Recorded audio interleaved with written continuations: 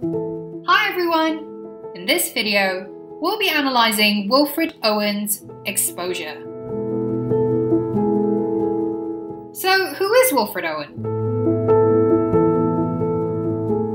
Owen was born in 1893 in Shropshire, England, and he died at Battle in 1918. He wrote poetry since he was young, and at one point worked as a lay assistant to a vicar in Oxfordshire. In 1916, Owen was enlisted to fight in World War I, becoming second lieutenant in the Manchester Regiment. A year later, he was wounded in combat and was hospitalised in Edinburgh, during which he met Siegfried Sassoon. Sassoon would go on to become his mentor, friend, and some have even speculated, his lover. In 1918, Owen rejoined his regiment, but died shortly after while leading his men in France. Most of Owen's poems were published posthumously, first collected in the volume Poems of Wilfred Owen, which was edited by Sassoon. To this day, Owen is known for being one of the best war poets of all time, and his works tend to show warfare in a grim, realistic light, which is contrasted against the more jingoistic, romanticised view of predecessors like Rupert Brooke. I will now read the poem, but if you wish to do that yourself, you can click pause and return to the video once you're done. Our brains ache in the merciless iced east winds that knife us. Wearied we keep awake because the night is silent. Low drooping flares confuse our memory of the salient. Worried by silence, sentries whisper, curious, nervous, but nothing happens. Watching, we hear the mad gusts tugging on the wire, like twitching agonies of men among its brambles. Northward, incessantly, the flickering gunnery rumbles. Far off, like a dull rumour of some other war. What are we doing here? The poignant misery of dawn begins to grow. We only know war lasts, rain soaks, and clouds sag stormy. Dawn massing in the east, her melancholy army attacks once more in ranks on shivering ranks of grey. But nothing happens.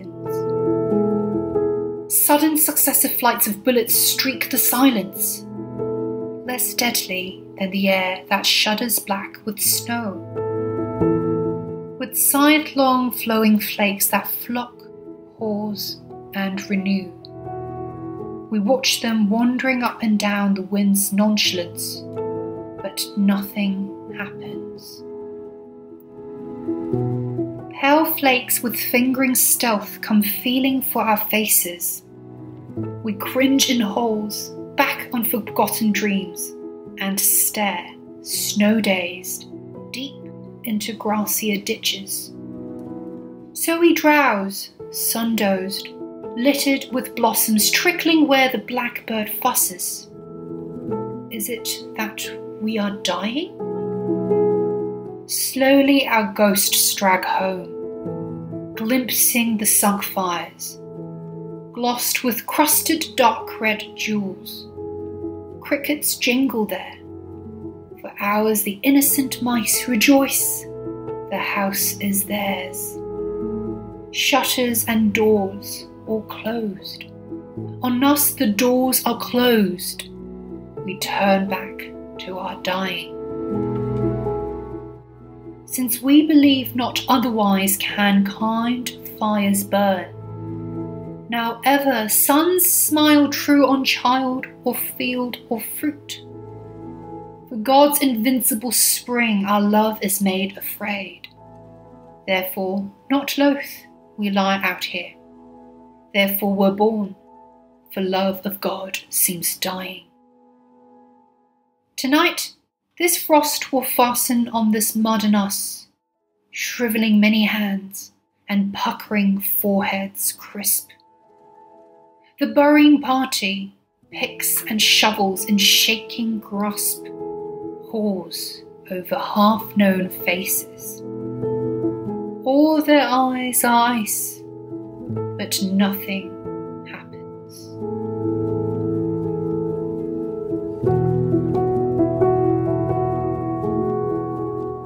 Exposure opens with the speaker and his fellow sentries waking up, migraine-stricken, exhausted but fearful of dozing off again, lest there be another sudden attack.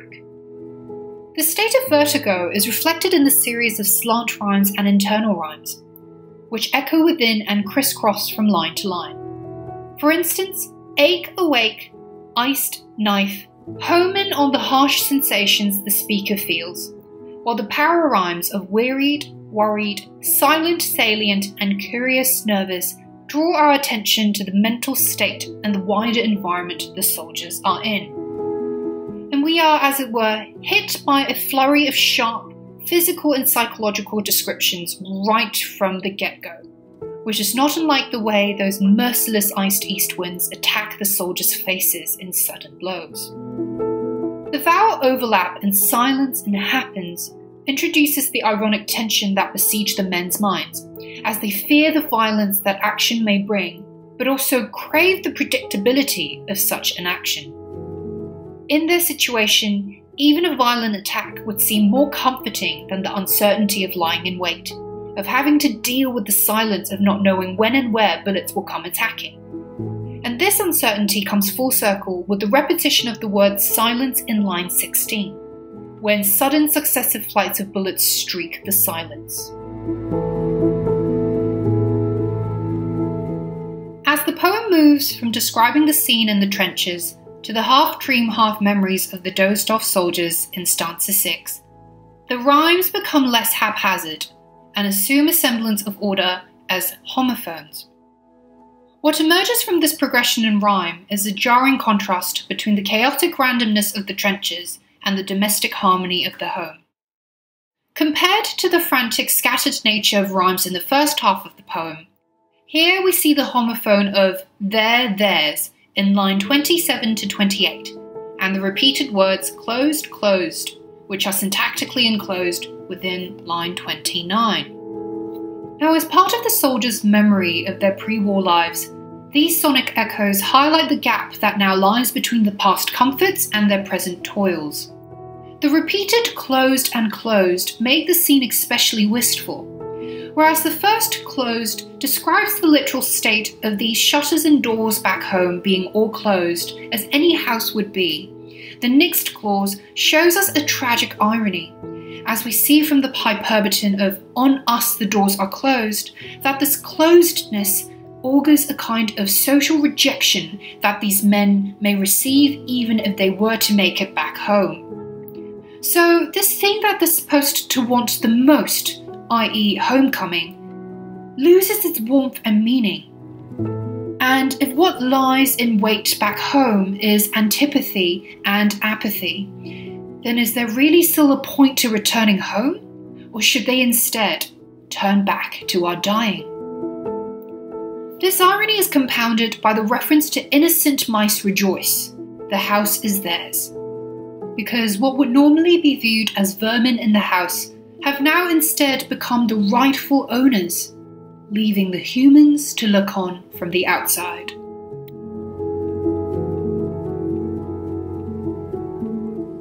As we reach the final stanza, the internal rhyme of mud and us seems to conflate earth and flesh, while the frost fastening itself on this mud and us reinforces this idea that in battle, there is no longer a distinction between the grime at one's feet and the man who possesses that very feet.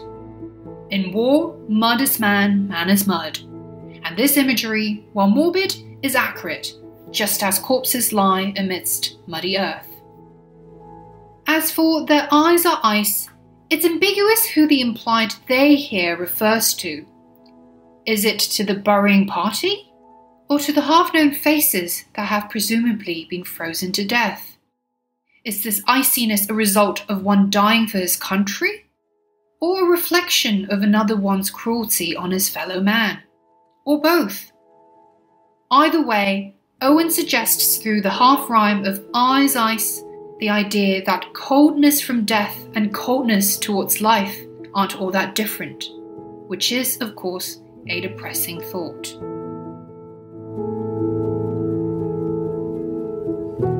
Another source of tension in the poem comes from the pull between its stanzaic regularity and rhythmic variation. On the macro level, each of the 8 stanzas are cinquains with a final clipped line, which also happens to be the refrain.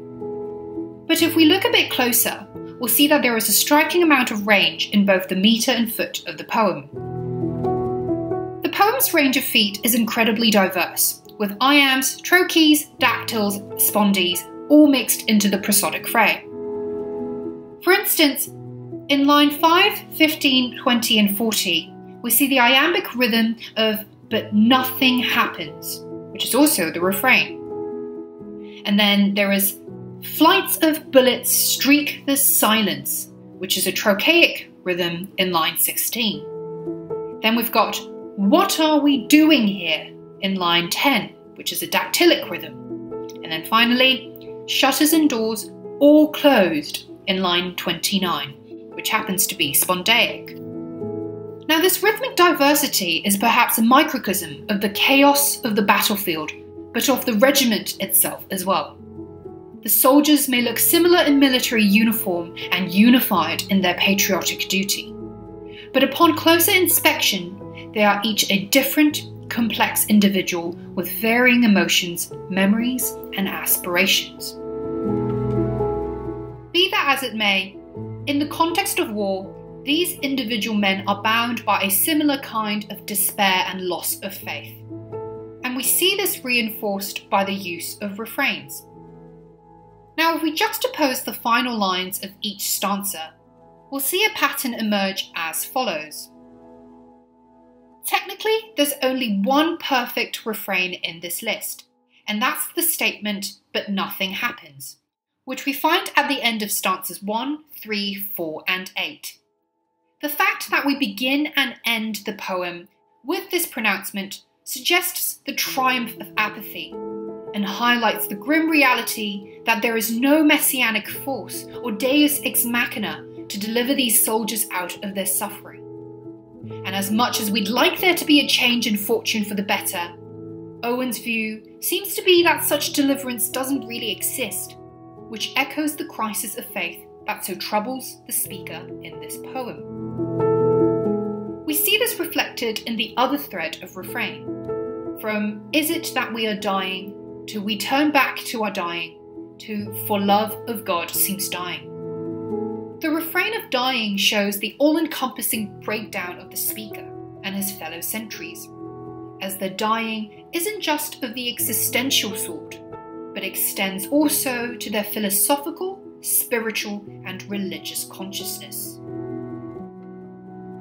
So it's telling then that when we reach the final stanza, regularity is restored to some extent, as the lines alternate between iambic and trochaic hexameters, with lines 36 to 39 ending on a masculine stress courtesy of the docked syllable, before it reverts to the feminine ending of the refrain, "but nothing happens."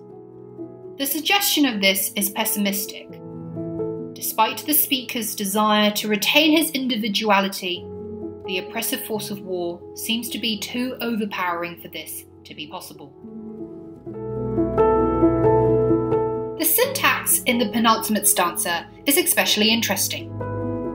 But first, let's figure out what the speaker is saying in lines 33 to 35. The word loath means unwilling, but Owen uses a double negative, not loath, to express the soldiers' not unwillingness to be out in the fields.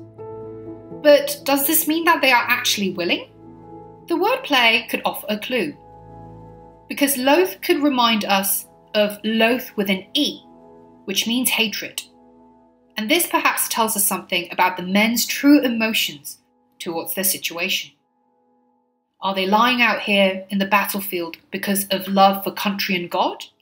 Or rather, because of a love that's been made afraid, which ceases to be a feeling of love, but instead of terror? The twisted, dislodged phrases, chopped up by caesura in a way that mirrors the men's emotional and mental fragmentation, convey the inner writhing that the speaker feels about this whole business of war. The use of therefore supposedly connotes causality, but the irony here is that everything has now become so illogical, the brutality of war so inexplicable, that the order between life and death, just like the order of the clauses "we lie out here, therefore we're born," has now become reversed, and the reason for fighting is tangled up in the confusion and fusion of love and fear. Now this point may also remind us of another poem about one's loss of faith, which is Gerard Manley Hopkins' Carrion Comfort, written in 1885. It opens like this: "Not, I'll not carrion comfort, despair, not feast on thee. Not untwist, slack they may be, these last strands of man in me, or, most weary, cry I can no more, I can something, hope, wish day come, not choose not to be." Like the speaker in Exposure, Hopkins' speaker is also struggling with thoughts of despair, as he feels his faith, humanity, and verbal logic slipping away. Notice that the lines here are similarly jumbled and disorderly, and the shared word "not" indicating the sense of emotional resistance. Interestingly, Hopkins also uses a hexameter structure in this poem. It's worth noting that English verse doesn't lend itself very naturally to anything longer than the pentameter. So perhaps when poets like Owen and Hopkins decide to adopt the hexameter, they are precisely exploiting the awkward, prodding nature of the 6-foot line to convey discomfort and disarray, despite a need to carry and trudge on. Now my final point is about personification, which recurs throughout the poem to bring out another irony about the soldier's situation. For an environment that is so deadly silent, nature and its agents seem remarkably alive, as we can tell from these descriptions. While the humans are hanging by a thread, nature is flourishing in her apathy while she's inflicting pain on man. It certainly is strange to see that the violence at play doesn't really come from the usual accoutrements of war, with the only presence of weaponry being in line 16. Sudden successive flights of bullets streak the silence. Ironically though, these bullets are shown to be less deadly than the air that shudders black with snow. So bullets, which is a human invention, are apparently less powerful than just the bare cold wind, which highlights the harsh conditions of the landscape, but also the relative inferiority of man versus nature. After all, nature herself is immune from the bullets that men themselves so fear. But perhaps what's most tragic about it all is that while merciless winds hurt, the kind fires of the suns which smile true on child or field or fruit cannot heal.